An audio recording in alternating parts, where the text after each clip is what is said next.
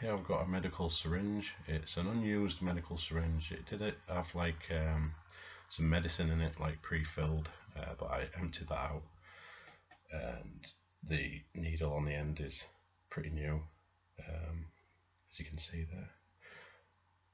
Yeah, this was just for my partner's medication, which she didn't use, so I just emptied it out, and I thought I'd use the medical syringe for this purpose of dripping ink and just create some effects. It does take some experimentation with, and maybe, you know, later on I could maybe do more effects with it, with maybe thicker paint. I've got some ink there, using a red ink because we want to just do some like blood spatters. I'm using the Diamond ink there, which is super cheap ink. Yeah, so basically I'm just gonna test this out, maybe test a few drips or splatters that I can do. It might not be great, but it's the first time I'm doing this on video, so I thought I'd just show you different ways that you could do these like drips and splatters. I'd say the drips turned out quite well actually, so I'd say it's really good for drips. I've filled some up there, as you can see, just undiluted ink straight from the bottle, and as you can see I'm just testing out the drip there, and it tests it out really, does it really good actually. I was really pleased with that. Also you can test out different colours, you know, different splatters.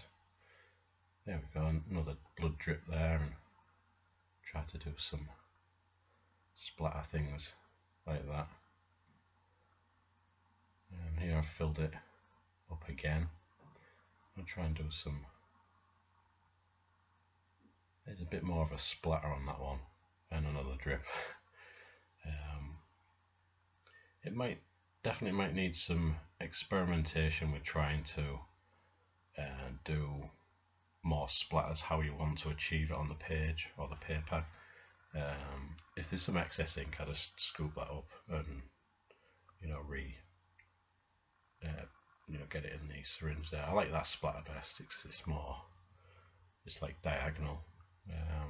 As you can see, there's little pools of it that I can just take back little bits, or dilute it with water and make thinned out like sort of like splats and drips and things like that.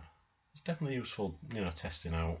Just got to be careful using a needle, obviously, but it's just down to basic common sense, storage and things like that, and storing it nice and safe, and maybe labeling it like I'll probably label that later on, just to mark it as like an art tool really. Yeah, so I hope you enjoyed that quick video. More videos to come. Cheers.